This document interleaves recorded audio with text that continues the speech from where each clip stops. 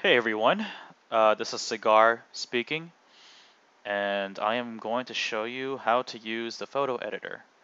The photo editor is very useful, to edit photos or images.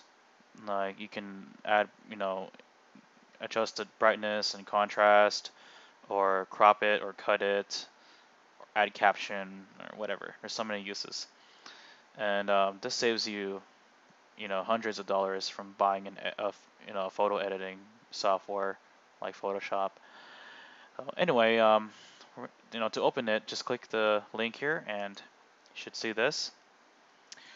So for now, I'm just going to show you how to resize images, because this one member brought up the issue with the auction website, telling him or giving him an error saying that the image is too big.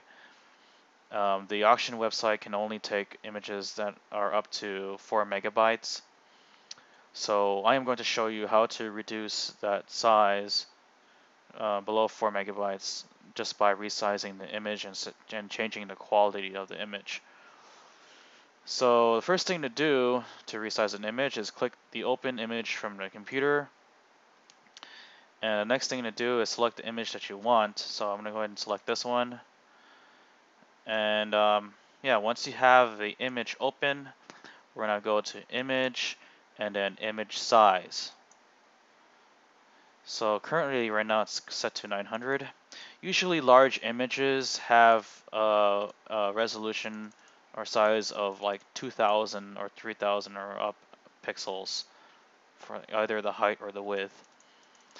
So make sure that the constraint proportions is on, and we're going to go ahead and reduce this. So for example, we'll just change this to 600 to reduce it further. So we're going to click OK, and that's pretty much it. That's how you resize an image. So now we're going to save this image, to my folder. That way I can upload this image to the auction website. So to save it, all you do is click File and click Save. And here you can change the quality to 100, but I really don't think it makes a huge difference. You can't really tell a quality from 80 to 100 unless you zoom into the image.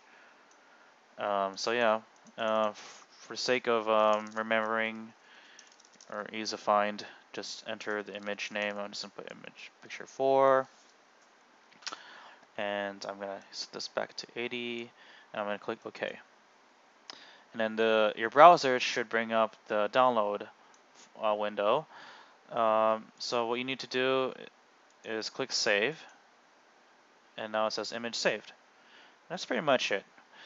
And if you want to mess around with the tools, like for example, this tool here is the cropping tool. You can crop it down, whatever.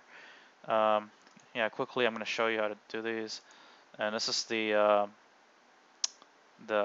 add text tool. So you can add a caption or text over it.